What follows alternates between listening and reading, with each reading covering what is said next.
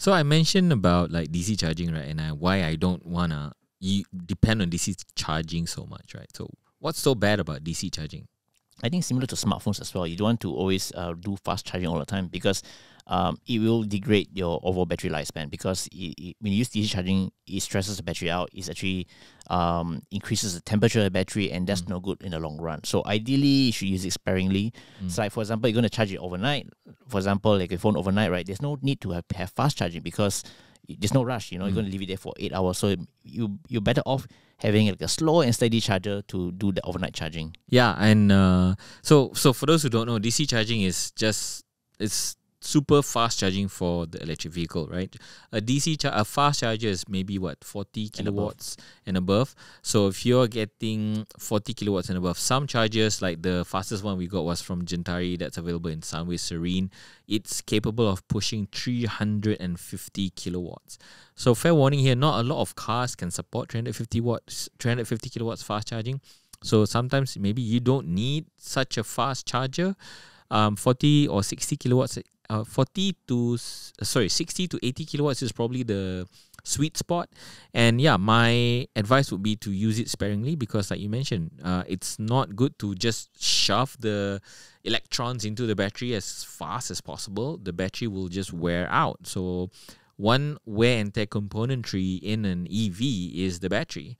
As much as possible, try to charge the car using AC charging, which is about 11 to 22 kilowatts. It's going to take about maybe 4 to 5 hours to charge your car from 20% to 80 or 90%, but that's fine. So have it overnight, or have it at work, or have it when you're at a mall. Where the car's idling. Yeah, where you're going to be somewhere for a long time. DC charging is good when you need the speed. So let's say you're traveling interstate, you're traveling from KL to Johor, for example, and you need to charge your car in between, right? You don't want to stop for 4 or 5 hours. You want to stop for maybe maximum 30 minutes. And that's where DC charging comes in. And DC charging is only practical from maybe 20% to 80%. Yep. Because after that, the time it takes, so let's say the fastest that I got on my Kia EV6 is I can charge from 20 to 80% in less than 20 minutes. So it takes me less than 20 minutes to fill up my car to fill up the 60% capacity of my car, right?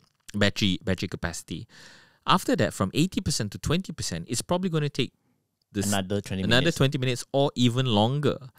Just because the physics and the chemistry of the battery does not allow for you to cram in that much electrons into the battery at the same amount of time. So it's not practical for you to charge your car all the way to 100% using DC charging.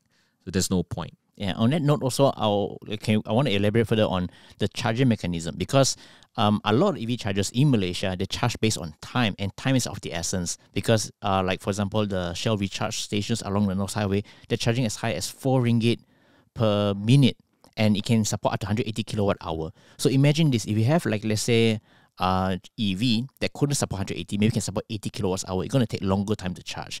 And normally how the charging curve works is that on DC chargers, like similar to your smartphone, you notice like an Apple, Samsung advertise fast charging, right?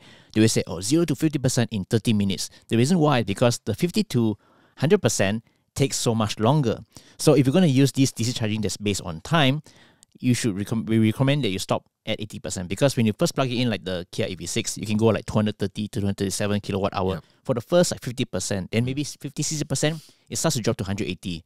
Then when you reach 80%, it might drop to like 60 or 50, much lower. So it's not worth the time. So that's why you hear some stories, people say, oh, I spent $150 on DC charging. Actually, it's not necessarily. Yeah. They could pay like half the price if they stop at 80%. Yep.